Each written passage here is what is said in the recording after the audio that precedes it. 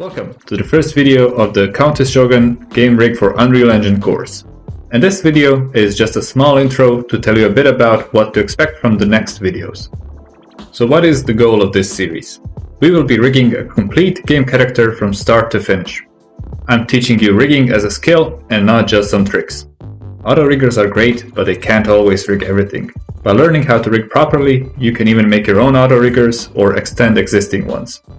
Epic gives away many free assets, including the one we will be rigging here.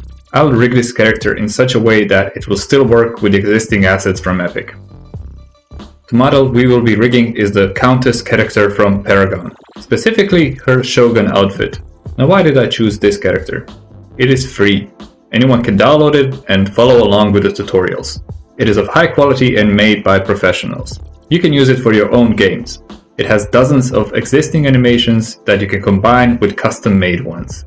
Plus, there are many other free characters that you can rig the same way once you learn how to do it with this one.